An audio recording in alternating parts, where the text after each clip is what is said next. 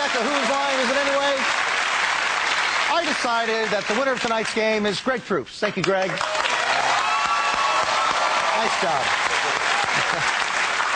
Because he's the winner, he gets to sit at my desk, and the rest of us have to play a game called Questions Only. Wayne and I will start, and what happens is we can only speak in questions. That's all we're allowed to do. If we make a mistake, Greg will buzz us out, and the next person will take our place. And Greg, what's our scene?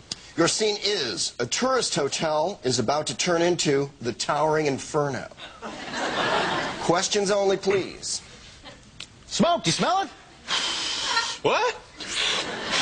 How long have you smoked? Would you believe 16 years? Oops. Huh?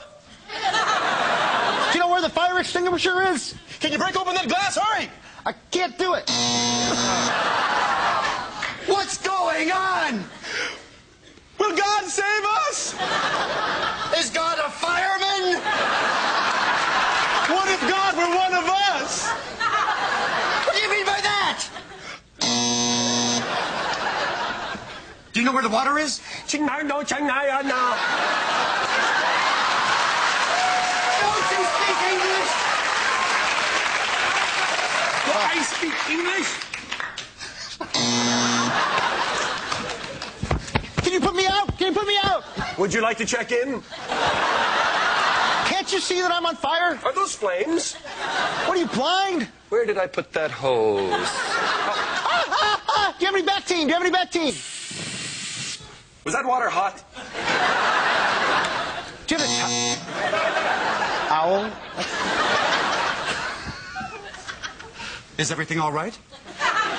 Have you stayed at the Bates Hotel before? Isn't that dangerous?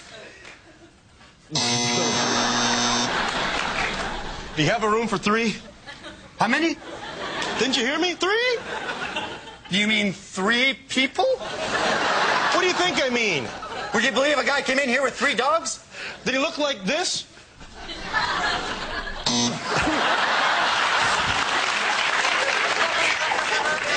Why is it so hot in here? Can't you see I'm trying to turn up the water sprinklers? Have you ever been in a hotel that was this wet and hot all at the same time? Ever been to San Francisco?